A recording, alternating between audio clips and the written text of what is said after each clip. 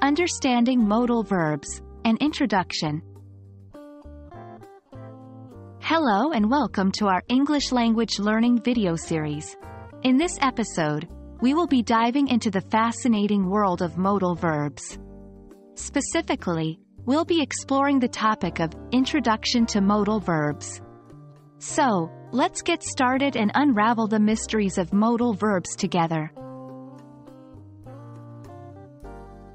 Modal verbs are a unique category of verbs in English that play a crucial role in expressing various degrees of possibility, necessity, ability, permission, and more. They add depth and nuance to our language, allowing us to convey specific meanings and attitudes. Modal verbs are different from regular verbs in that they have their own rules and structures. The most common modal verbs in English are can, could, may, might, must, shall, should, will, would.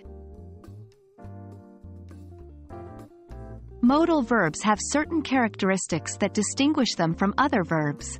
Let's take a closer look at these features. 1. No, s, in the third person. Modal verbs do not take the usual s, ending in the third person singular. For example, we say, he can, not, he cans. 2. No infinitive or base form.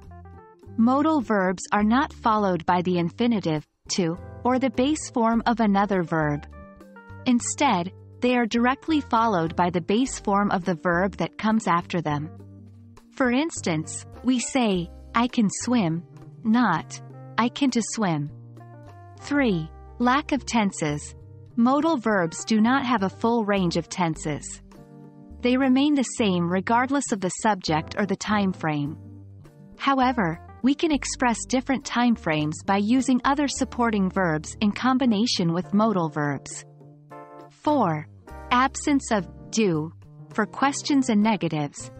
In questions and negatives, we don't need to use the auxiliary verb do when modal verbs are present. We simply invert the modal verb and the subject or add not to create negatives. For example, can you swim? And she may not go. Modal verbs are used to express a variety of meanings and functions.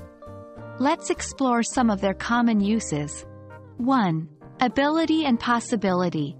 Modal verbs such as can, could, may, and might are used to indicate someone's ability to do something or the possibility of an event occurring. For example, I can swim, and it may rain tomorrow. 2. Obligation and necessity. Modal verbs like must and should express obligations, requirements, or a sense of necessity.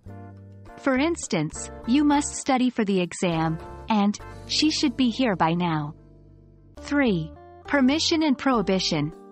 Modal verbs such as may, can, and could are used to grant or seek permission, while must not and should not indicate prohibition. For example, may I borrow your pen? And you must not smoke here. 4. Advice and recommendations. Modal verbs like should and ought to are employed to give advice, suggestions, or recommendations. For instance, you should exercise regularly, and we ought to be more environmentally conscious. Remember, these examples only scratch the surface of the vast applications of modal verbs. Throughout this series, we will explore each modal verb in more detail, uncovering their specific nuances and usage patterns. Congratulations! You have successfully completed the Introduction to Modal Verbs section. You now have a solid understanding of what modal verbs are,